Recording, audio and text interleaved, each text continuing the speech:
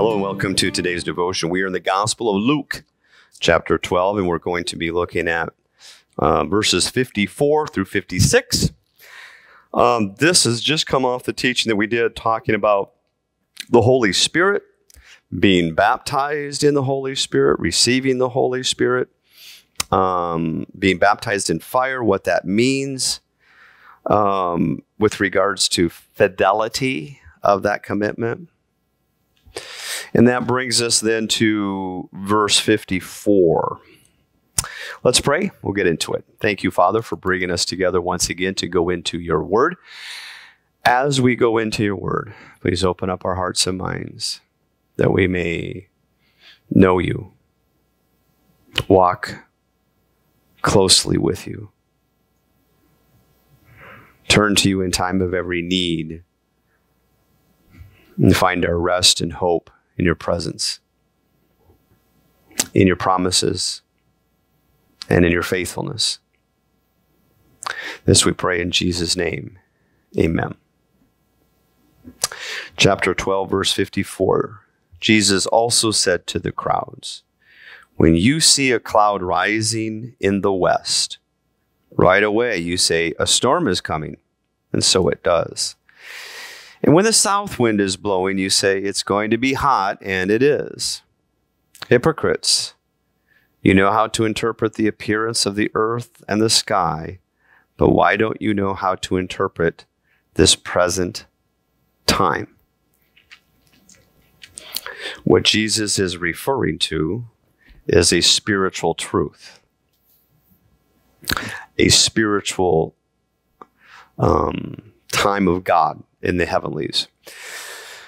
He uses a comparison by saying in the physical world, you're able to interpret what's going on. You can see ahead of time what's taking place, and you can make predictions, and you can ascertain what the truth is regarding what's happening in the physical realm. In the spiritual realm, however, not so much. And this is an important, it's not a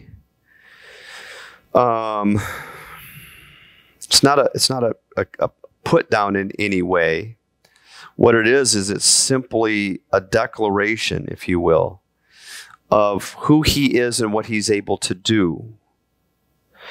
Last devotion, we talked about the Holy Spirit. And when we receive the Spirit of God, and not everybody, that can kind of freak people out. Baptism, if you're going to be baptized, depending on your denomination, how you practice it, can be very tame. Very tame. You have a nice cake and food afterwards. There's cards involved many times. It's not tame. Nobody goes and swears allegiance to the military and then has a reception. It's it's the beginning of a very dramatic experience. Christianity is not to be tamed. Religion tames it, puts it in nice little bite-sized portions, puts it in order so it's not too disturbing. But that's not how baptism works, not Jesus' baptism.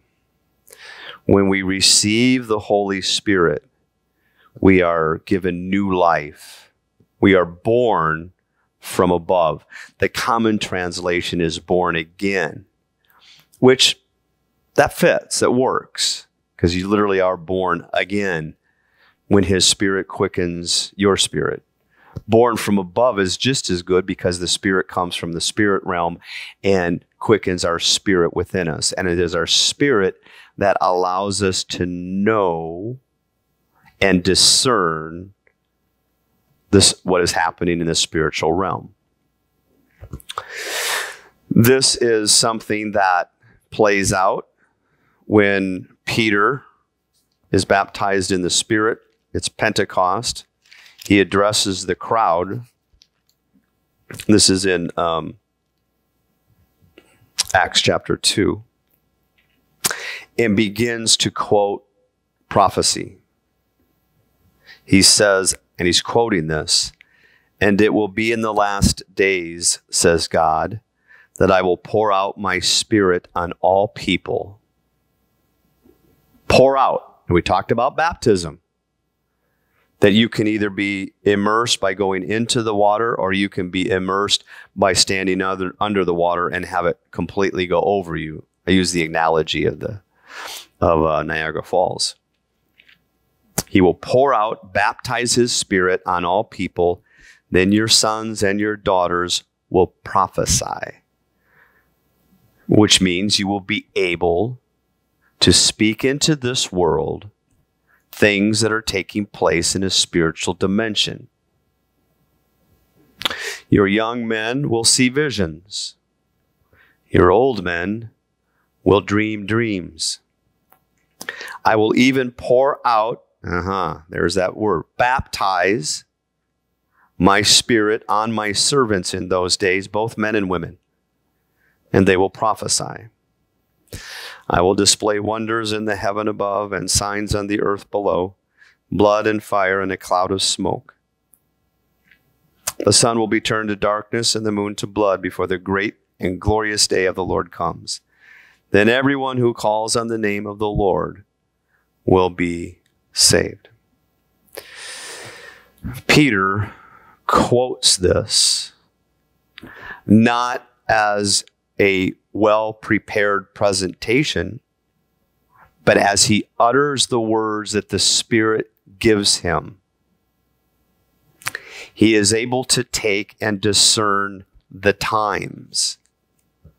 He is able to see what's taking place in the heavenly realms. And this is why when we take a look at what we read in chapter 12, verse 54 through 56, this is why. This is what Jesus is referring to. That you can certainly see things in the physical realm, good, but not in the spiritual realm. Not yet. Of course, this teaching takes place in a broader context of a lot of teaching. And so it just doesn't stand on its own. It's part of a wide body in which Jesus repeatedly says that he will give us his Holy Spirit, that he will ask the Father, and the Father will give us, and he will baptize us. He will baptize us in the Spirit. And we talked about last time that if a person is swearing you in, they're already part of that particular group or movement that's bringing you in. Jesus is already part of God's family who's bringing you in. So, these three verses, 54, 5, and 6, is reinforcing all of Jesus' ministry in a way that's saying at one point in time, once you have the Spirit, you will be able to begin to interpret what's happening in the heavenly realms, just as you can interpret what's happening in the physical realm. Well, next time when we get together, we're going to take a look at verse 57, and that will 57 through 59, and that will conclude chapter 12. Until then, may the peace of God be with you. Let's close in prayer. Lord, thank you for your word. Your word is truth. Your word is life. And we thank you for your Spirit that continues to